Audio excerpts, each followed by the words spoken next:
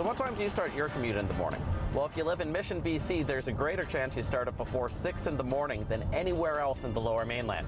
We're headed there now. We're going to talk with the new mayor and how they're trying to keep more jobs in town.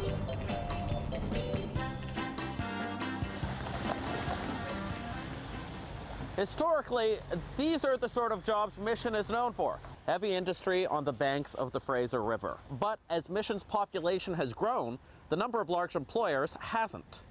We have 65 or more % of our population, working population, leaving every morning. And that doesn't help build community or that sense of community, and it's a problem. 7 in 10 Mission residents work outside the city, and half of them start their commute before 7 in the morning, more than any other Lower Mainland municipality.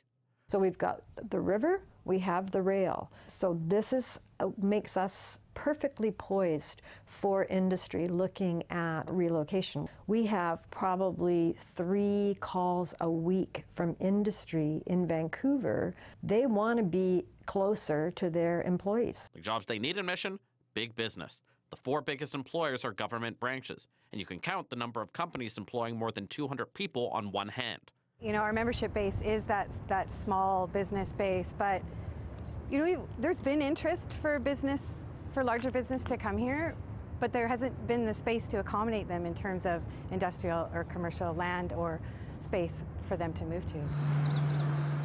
We have to turn away many of those because we don't have the flat land that they are wanting, but we have a couple of ideas that we're working on. And attracting more business could ultimately mean a more cohesive community.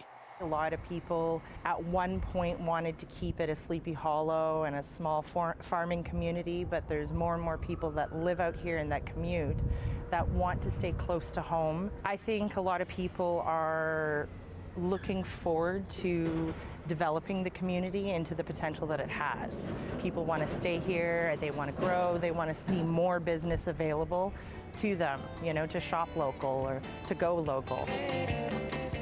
That ultimately is the challenge. But with a few tweaks, Mission hopes that more people that live here can stay here past 6 in the morning. Justin McElroy, CBC News, Mission.